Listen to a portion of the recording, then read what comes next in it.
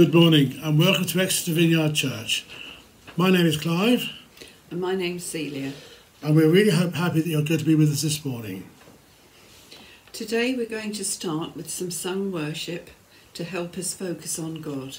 And after that, Dave and Sarah will give us an update on what's been happening in the church this week.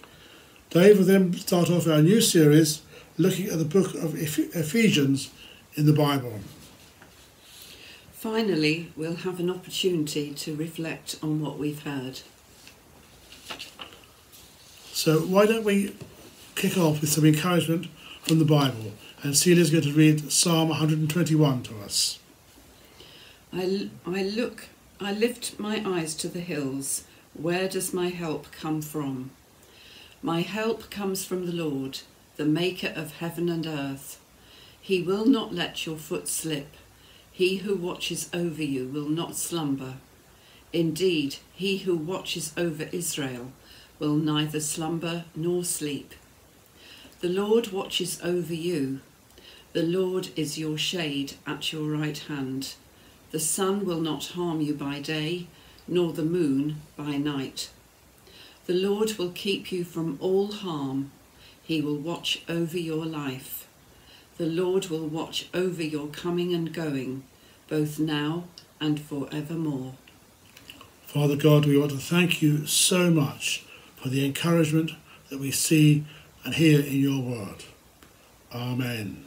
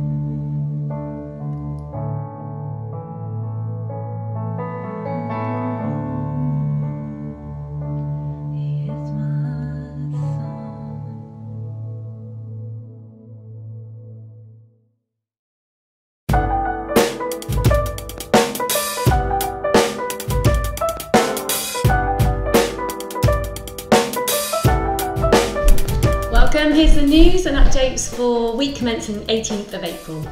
So please remember, as always, to pray for Crosslines, and there's been, you give us an update on that. So about 2 weeks ago, there was 30 residents, about half the people we were feeding were housed in a hotel throughout the last entire year pandemic. They've been moved on, some of which they still access Crosslines for food. So we're seeing more people in person than we were before, even though we're feeding less people, which means we're having more opportunities to pray for people and kind of chat to them about their lives and stuff. So that's really great. So there's something to be praying for anyway. Yeah, so continue to pray for that. Also, the work Roundabout are doing with struggling families, and the refugee house with the family that are here and their preparation for the family that's coming. And last Saturday, we had some youth on a Zoom call playing games together, and I think this is them saying hi now.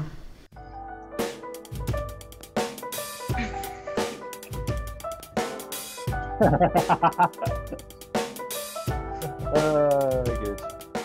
So that's the youth saying hello, and also my daughter having a little dig at me as well, which is par for the course.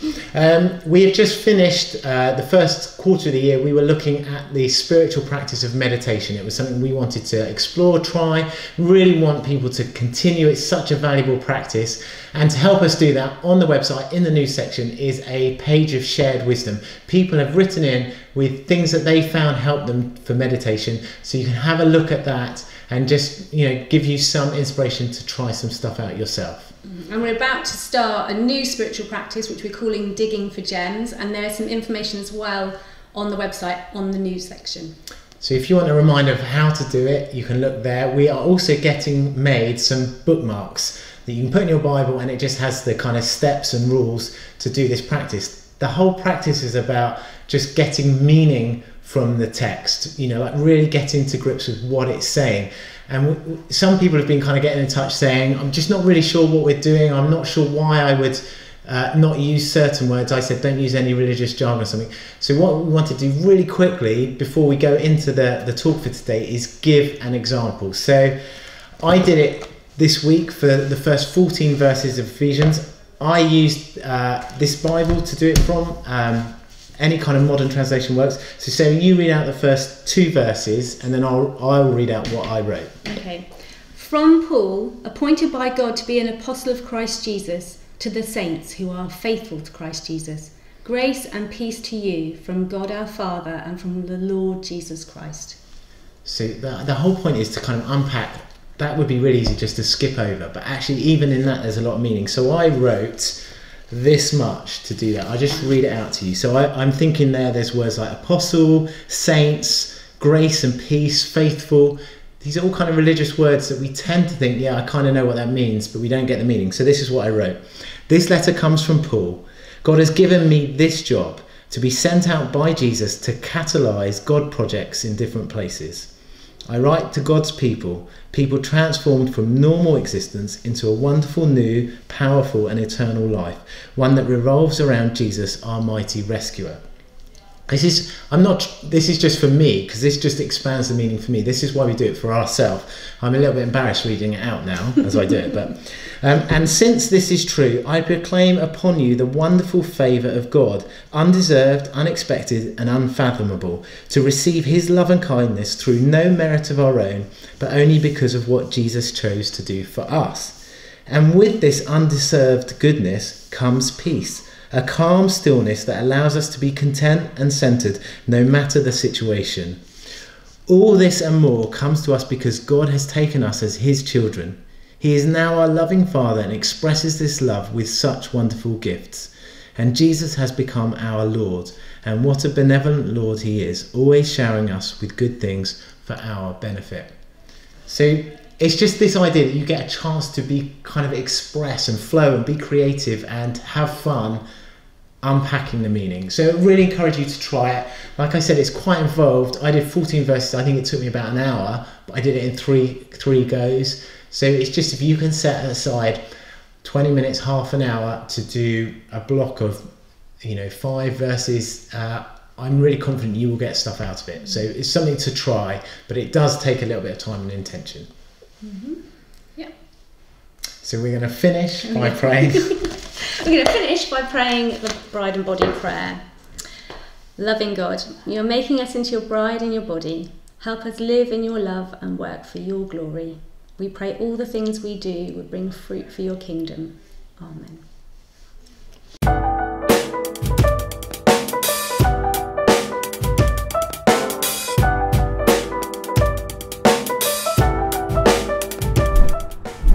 It is such a beautiful day today that I had to do this outside, but it is still really cold. And it just strikes me at the moment, isn't it? Isn't that our desire? We all want it to be the summer. We all want to put shorts and t-shirt on, but it isn't quite there yet. And it might look, when you're like from a distance looking out at a house, it looks like it's going to be a beautiful day, and it's still bitterly cold when you get outside. And actually, the passage we're looking at today is a little bit like that, because it's talking about some of these amazing, wonderful realities about God. But when we look around us or we look inside us, we think, well, this is not the reality at all. You know, there's this disconnect. And I think actually this is a major aspect of understanding Christianity, is the fact that we can have these two things simultaneously, that the kingdom now and the kingdom not yet. This idea that these amazing things have happened, but they're not quite happened yet. And I guess a way of understanding it might be to think about, imagine you were given a poison and it's killing you, and you're in a coma, and someone injects you with the antidote. Well, now you are no longer going to die. You know, you have been saved, but it will take time for that antidote to work its way through your system and you to fully recover and to discover the fullness of that life that you have.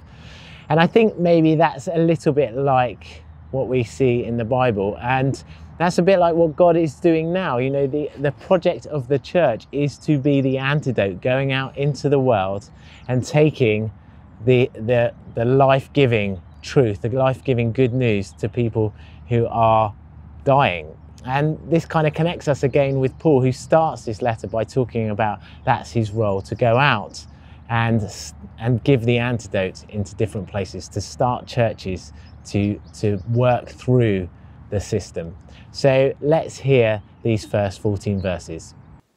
All praise to God, the Father of our Lord Jesus Christ, who has blessed us with every spiritual blessing in the heavenly realms, because we are united with Christ. Even before he made the world, God loved us and chose us in Christ to be holy and without fault in his eyes. God decided in advance to adopt us into his own family by bringing us to himself through Jesus Christ. This is what he wanted to do, and it gave him great pleasure. So we praise God for the glorious grace that he's poured out on us who belong to his dear Son. And he is so rich in kindness and grace that he purchased our freedom with the blood of the Son and forgave our sins. He has showered his kindness on us, along with all wisdom and understanding. God has now revealed to us his mysterious will regarding Christ, which is to fulfill his own good plan. And this is the plan. At the right time, he will bring everything together under the authority of Christ, everything in heaven and on earth. Furthermore, because we are united in Christ, we have received an inheritance from God. For he chose us in advance, and he makes everything work out according to his plan. God's purpose is that the Jews, who were the first to trust in Christ, would bring praise and glory to God. And now you Gentiles have also heard the truth, the good news that God saves you. And when you believed in Christ, he identified you as his own by giving you the Holy Spirit, whom he promised long ago. The Spirit is God's guarantee that he will give us the inheritance he promised, and that he has purchased us to be his own people. He did this so that we would praise and glorify him. So that was the first 14 verses of Ephesians. And I don't know how you felt about that, wonderfully read though it was. But for me, this is classic Bible blur territory. You know, as I read it, my eyes glaze over and it just feels foggy in my brain, because there are lots of impressive sounding religious terms and phrases, but I can't really capture the meaning. It's all coming at me too fast and too densely. And so in the end, out of the fog, I just kind of resolve it to God is good and be nice. And part of the reason we are doing this spiritual practice of digging for gems is it slows us down and it forces us to unpack all the meaning and see what we get out of it. So as I rewrote this, I picked up this theme that I want to talk about today that actually I didn't really notice when I read it, but as I rewrote it, I picked up the idea of the heavenly and the earthly coming out in these 14 verses. Now, I know that in the Bible, heavens and earth aren't about geography. You know, we tend to think of heavens as up there and earth down here, but they are more about who's in that space. So the heavens is where God dwells. So the heavens are all about eternal, pure, wonderful, amazing, life-giving stuff. Whereas the earth is the place that turned our back on God, that decided to go our own way. So it's a place of rebellion, of absence of God. It's messed up and broken with all the consequences and shame that comes from that. And so these two ideas are what the Bible's talking about, which is why when we pray the Lord's Prayer, we say, your kingdom come, your will be done on earth as it is in heaven. This idea of the eternal, of the God stuff coming in to our earth, to our world. And it's the intention of God, his plan is in the age to come, not that we get whisked out of this horrible, messed up world, but that heaven, that we get remade so that heaven can come and dwell here with us on the earth. So we don't spend eternity as disembodied spirits floating on a cloud, but what we do is we get to live in a wonderful world with all this physical stuff, the clouds, the trees, the grass, the animals, industry, creativity, all that stuff, but perfect, not messed up at all. So I was rewriting it, thinking about those things. So let me read what I wrote for verse 3 and verse 9 and 10. So verse 3 is this: God is happy. He is so pleased to shower us with his overflowing happiness. Every good thing in the universe, every truly good and eternal thing, the things of the Garden of Eden and of heaven and of the age to come, are ours. We find them in Jesus. And then later in verses 9 and 10, I wrote this: we can now see this plan unfolding. A universe broken by rebellion is now being restored. All elements, the perfect, infinite heavenly pieces, as well as the broken, messy and rebellious earthly pieces, are coming together with Jesus as the Lord, with him in charge. And it was as part of this plan, this restoring all the broken and messed up universe and coming together with the perfect heavens, that you and I were chosen. This whole thing involves us. So I want to talk today about this idea of these two things, the heavens and the perfect heavens and the messed up earth coming together, when God doing that, and how the perfect heavens might saturate and change the messed up earth. And the way I want to talk about it is from my personal experience.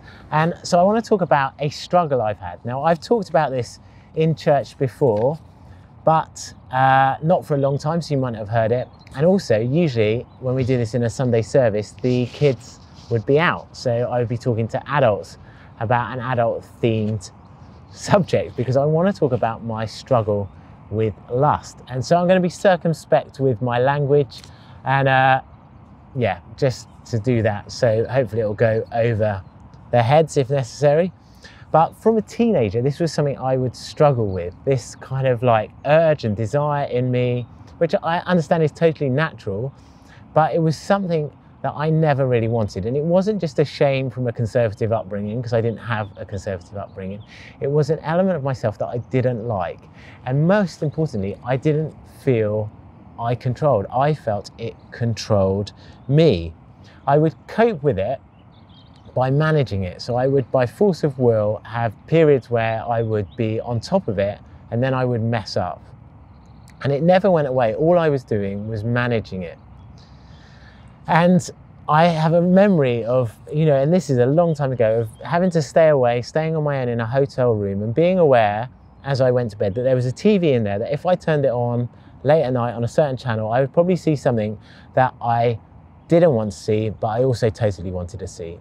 And I remember this kind of churning, and the stress of it meant I really struggled to sleep that night. And that picture, that metaphor of me trapped like that is a really good one, I think. That feeling of there's this part of me that I don't like, but it's running the show, really, and I wish it wasn't. And my big hope was that I would be zapped. This is kind of the stories I'd heard in church of people who struggle with stuff, that the Holy Spirit would just come and bam, zap them. There would be some visiting speaker with an impressive testimony who would come and he would pray over me and it would just gone. That part of me would be removed. And that's what I wanted. I wanted it to happen with as little fuss as possible. Because the other thing was, I was really concerned about my reputation. I was ashamed of this. So it was all about being secret and pretending it wasn't there and trying to cover it up and trying to manage it so that other people didn't know about it. Which is interesting. Another theme of those 14 verses in Ephesians is that just God is so in charge. He knows everything. He's running a plan. His intention is running everything. And so there's no point pretending that he doesn't know stuff. But that's what was happening. I wasn't just hiding from other people. I was hiding from God as well. So that picture of me in a hotel room just absolutely churned up, because I know that there's, in the corner room, there's this thing that I could do and it would, mess me up and I'd feel really guilty about it, all that. I think that's a good metaphorical picture for my situation, just feeling trapped by this thing that I didn't want. And then about 20 years ago, God started a process in me, which I think kind of is what this Ephesians is talking about when heaven kind of invades and transforms the world, when it's brought together under Jesus. And it started with me being honest with myself, being honest with God, and being honest with others. Not everyone, not like shouting it out, but with select others and telling Sarah and being real about this. This was at the start of our marriage. It was a problem I had naively thought would just go once I got married, and it didn't. And so absolute honesty and acceptance that I just wasn't the person that I wanted to be. And just being free to be able to say that, instead of trying to always manufacture the person I thought I should be. Just, I am like this and I don't want to be like this. God help. And so God started to work, and it was really this Jesus coming into that part of my life and changing it that happened. I wanted to be zapped. I just wanted the thing to be removed. But actually what happened is I started to learn about myself. I started to learn about God. I started to learn about the consequences of what I was doing. I started to learn that the problem wasn't the outworking, but the problem was deeper. It was in my heart. It was in my soul. It was in my motivations. It was in even things that seem unconnected. It was in how I coped with stress and boredom and feeling overwhelmed. All these things were playing into this. And I started to learn about that. And I can remember at this time there was, I would sometimes watch TV adverts for bank accounts or toothpastes. And I knew that advert had been designed to appeal to that part of myself that I hated. And I couldn't watch them. I was so sensitive to it. And that is how adverts work. They appeal to those aspects of us. But I had become so sensitive because God was at work in me. But I was being changed and set free. I was seeing God come and work. And while I just wanted something completely removed, what God did was transform me.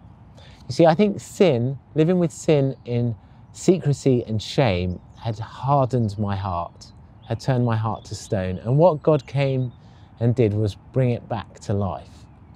And through a process, my heart started to soften, and that was painful at times. That was when I was so sensitive to stuff, and I just felt that I needed God so much at all times, and I felt like a little baby, trying to cope with this. I felt I had no resources of my own.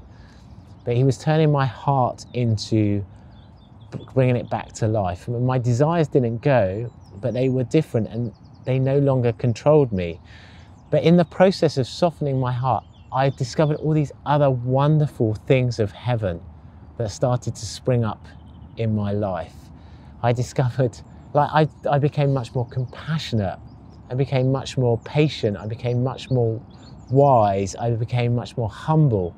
All these other things that were nothing to do with me, but kind of was God showering his goodness into my life, because he was bringing heaven and the perfect heaven and the messed up of my life together and doing amazing things.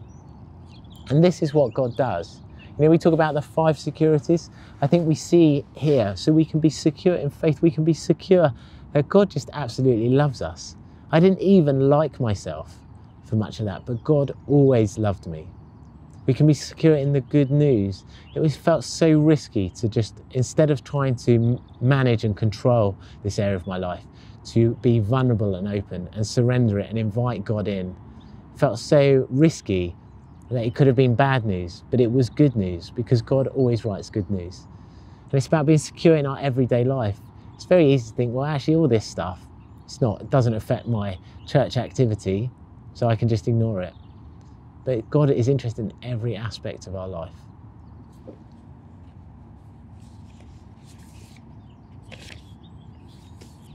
So as we wind up, is there something you're struggling with? This is my nudge, and maybe it's your nudge. This is a gem I got that I want to share with you. Is there something that you are struggling with? Is there a part of your life that feels it has control over you? Is it your temper? Is it gossip? Is it shopping? Is it controlling situations? Is it fear? Is there something that, if you're honest, it just owns you? And you don't want it to? And is it time now? Is this the nudge from God to say to God, God, this is what I'm like. I don't like it. I don't want to be like it. I know you don't want me to be like it. Can you help me? Is it time to share it with someone else and say, I'm challenged about this area of my life. I want to work through it. I want to invite God in. Will you ask me about it? Will you ask how I'm doing?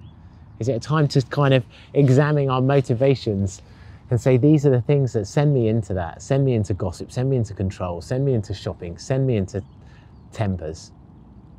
You know, how do I deal with the root cause, not just the symptom? All of these things is covered by Jesus. When it says he draws everything into himself, it includes this, includes all the mess in our lives. Jesus isn't put off. He doesn't hold his nose. He doesn't hope you'll sort it out before you come to him. This is why he came, so that all this mess can be sorted. And instead of the mess, you can get all this heavenly stuff. He's pure, energetic, full of life in the areas.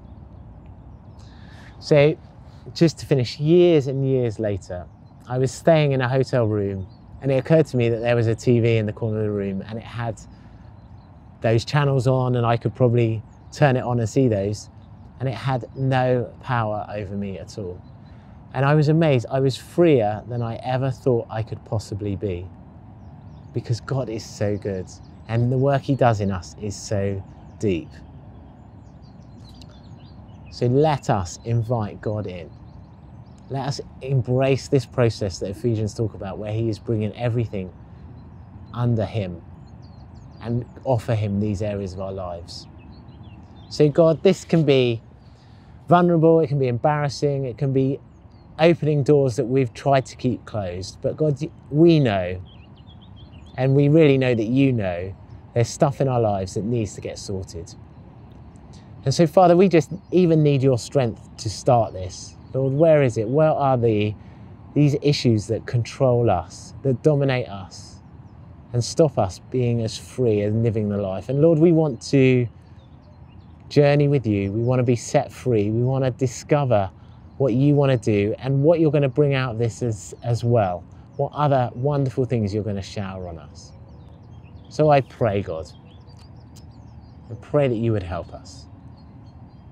And we just thank you that this is what you do, that you bring good things out of mess. In Jesus' name, amen. We're now going to have a moment to reflect on this theme and ask God to speak to us. So let's try to be still and open to what God might want to say. Holy Spirit, we invite you to speak to us now.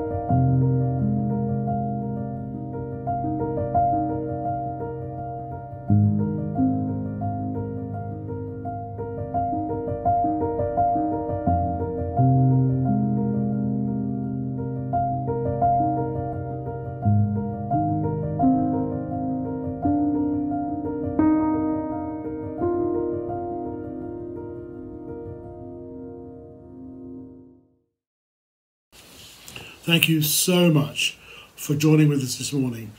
We pray that you'll be blessed and be a blessing to others throughout the week.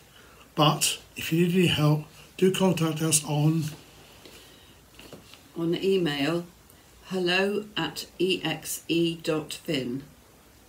So we'll say goodbye for now. Have a good week and be blessed. Bye bye now. Bye.